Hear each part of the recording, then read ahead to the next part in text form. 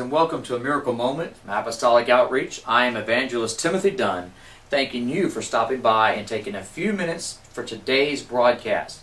I want to tell you something. I am encouraged, enriched, and refreshed by the great things that went on this week in Alexandria at the Because of the Times conference.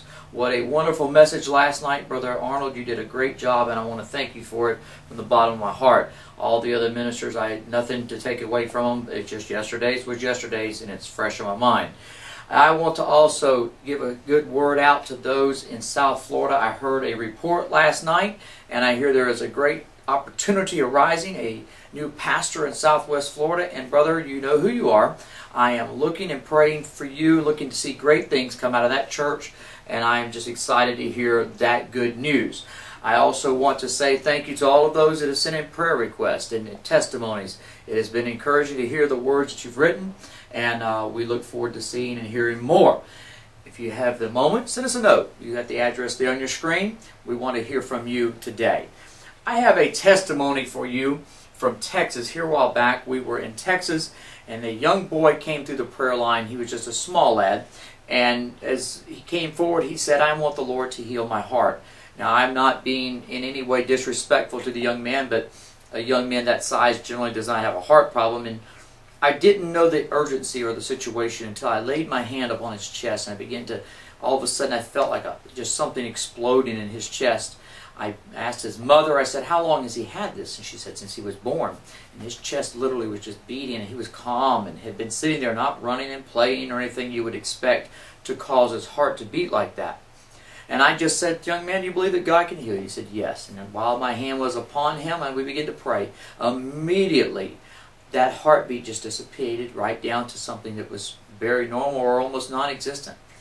I had him run around the building a couple times, and he went over to his mom and said, "Now lay your hand on his heart and tell me what it feels like." And she said it has never felt like that before at no point in his life. God is a healing God. God is a miracle God. Isn't that wonderful? Doesn't that just excite you to know that if you just a young man can have such a great and powerful testimony for the rest of his life? He will never forget what the Lord did for him that Sunday in that little church. Isn't that wonderful?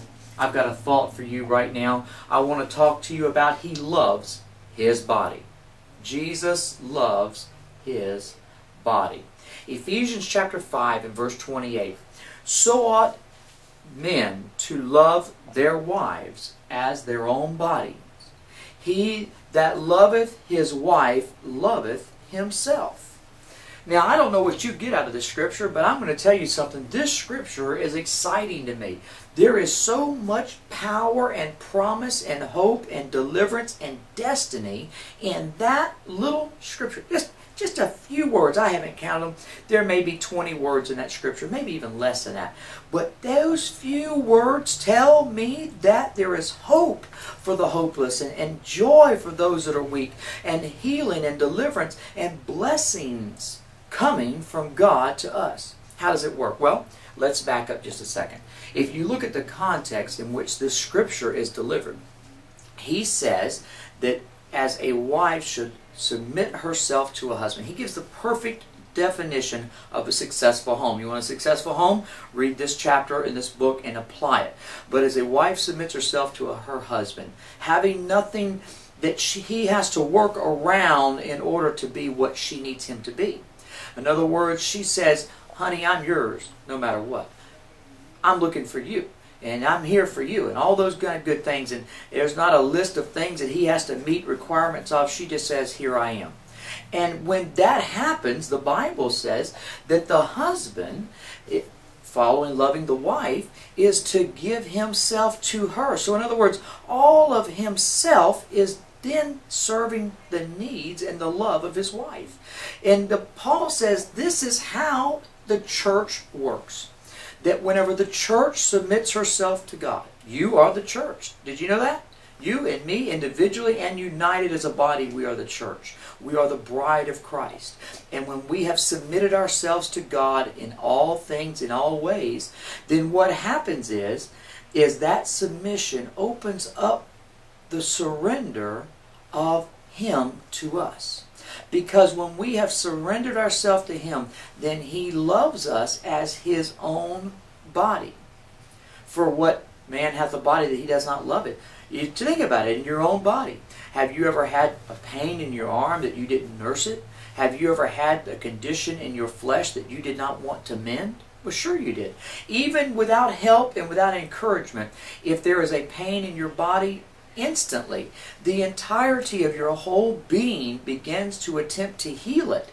It will send power from all over your body, from your head to your toe, to that place, if it's here, wherever it is, to heal it. If your body needs strength, it will strengthen it, whatever it needs. When you look at yourself, you say, man, I want to look good. So you buy clothes that match, clothes that fit, clothes that you like, the way that you think it should be, and it brings greater things out. So when I read that scripture, I say, if I will surrender to my God, then His strength is put upon me. His love is on me. He will cherish me as though I was His own flesh. And what did it say in the Bible whenever it tempted Jesus? It said, is it not written that the very angels would lift thy feet up, lest thou dash thy foot against a stone? You see, when I am His body, then even the angels protect me. The angels bless me. The angels care for me. And He, because they're under His control, loves me, seeks for me, wants to help me. Let me tell you something, my friends. If we will just give Jesus the opportunity that He wants, which is our total surrender, give it all to Him, then He will give Himself totally unto us. One quick more note. In the Bible it talks about how the man hath not power over his body but the wife, and the wife hath not power over her body but the husband. If we will give Him power over our body, then He will give us power over the thrones of heaven.